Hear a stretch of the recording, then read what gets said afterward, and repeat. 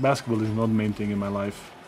It's something that I'm good at. I'm just happy that as a team, individuals, if I'm individual, I'm going to play some other sport, of course.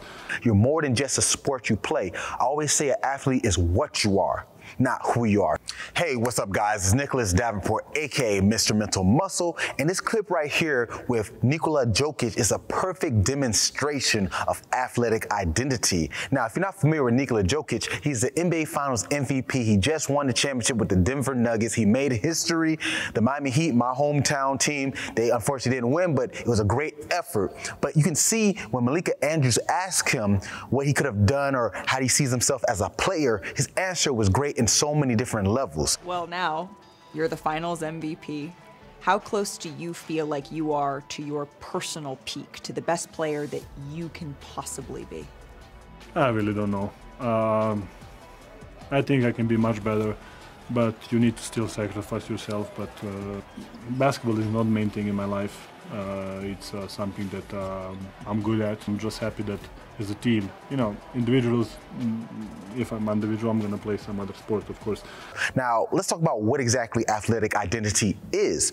Now, this is when you identify yourself as an athlete. Now, it seems pretty straightforward, but it could be more tricky because if you're an athlete, is that all that you care about? Is that all that you do?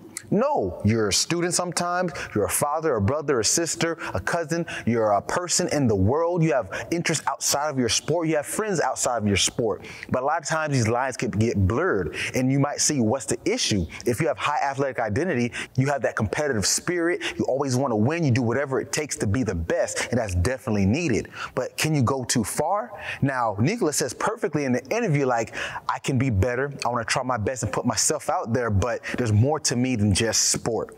And I lived this myself. I was a collegiate athlete. I didn't do too well. I kind of fizzled out before I even became a senior, but I knew there was more to my life. Like they say, an athlete dies twice, and I say get ready for that first funeral as an athlete, and then obviously you're a real one as a person. Now, I was ready. I have friends who didn't really adapt well to life outside of sport because for so many years they've been told this is what it takes to be the best. You're good, you're great, no one can stop you. And then you get into the real world and you realize not everyone's going to be on your side, not everyone's going to congratulate you. Your teammates go their separate ways, and this doesn't mean they're bad people, but life goes on. And a lot of times we put so much emphasis on these students, these kids, even these pros being athletes, we forget that they're people too. Because the downside of having too high athletic identity is not understanding that you as a person, your self-worth, your value is separate than your worth on the field, the court, the track, whatever it may be. Because if you lose a game, it doesn't mean you lost in life, that you're a bad person. But sometimes the people who have too high of an athletic identity, they're going to do that. So him demonstrating this is great because not only they can see that he's a fierce competitor,